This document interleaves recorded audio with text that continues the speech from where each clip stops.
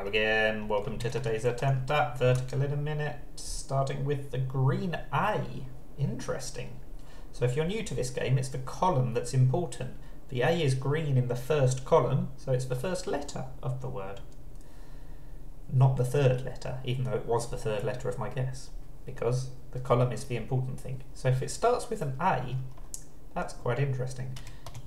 Let's try after to see what comes after the A. Oh, okay, so we've got the T and the R. It could be aorta. I don't really want to try a duplicated A if I can help it. It could be atria, I suppose, but that's less common.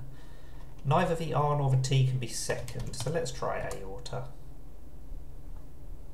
Oh, it is a duplicated A. It's going to be A blank T-R-A.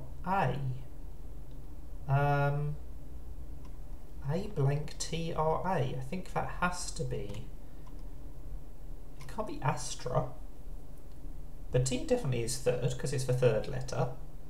The A, R and T can't be second, so it has to end... Oh, it could end T-A-R, not T-R-A, so it's going to be alta.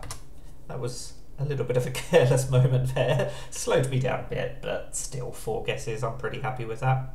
But it's not vertical in a minute, is it? That's for shame. So that's Vertical in a minute and a half. Thank you for watching, and bye for now.